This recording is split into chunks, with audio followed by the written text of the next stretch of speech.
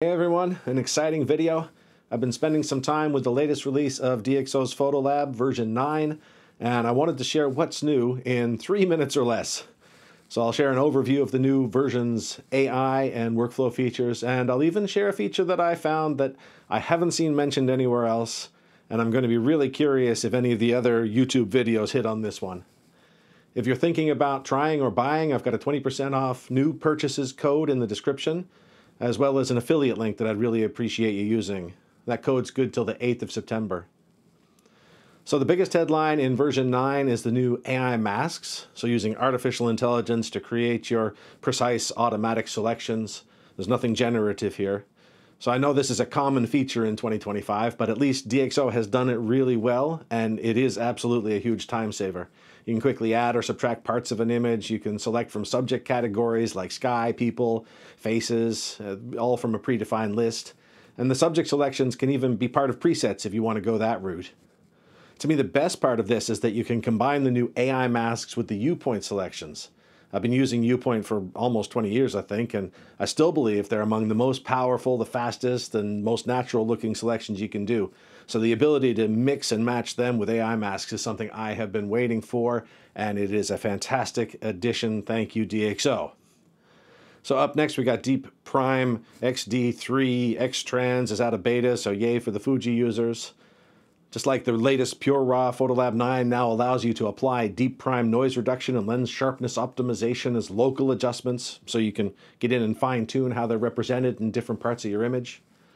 On the workflow side, we've got the new batch renaming tool, which is super powerful, and it's a great addition. You can rename the files you're working with, or you can use the same features as you're doing your exports, so that's really cool.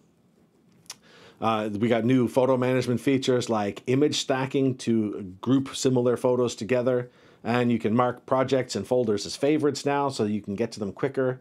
And the project list can now also show up in the Customize tab, and to be honest, I never noticed that it couldn't in the past, even though I do actually use projects quite frequently, but I don't jump between them, so it never really came up for me. So listen, no software is perfect. We all have different things we like. What I can say with confidence is that it is an excellent update, hopefully a sign of more great things to come from DxO. And as a software, it is, in my opinion, the nicest one to use. And that's for many, many hours. We're talking hundreds spent with competitors since 2004 when I got my D70.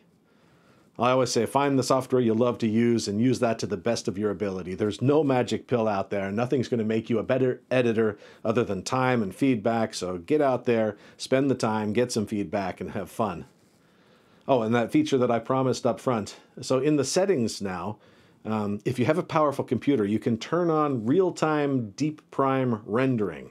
So historically, if you put on noise reduction in PhotoLab, you would only actually see the results of standard on your screen just because it was so much to process. But now if you turn this on in preferences, you can see the results straight away. But keep in mind that it is very processor heavy, so you're going to need a grunty computer. I've got a RTX 5070, and that is absolutely fine.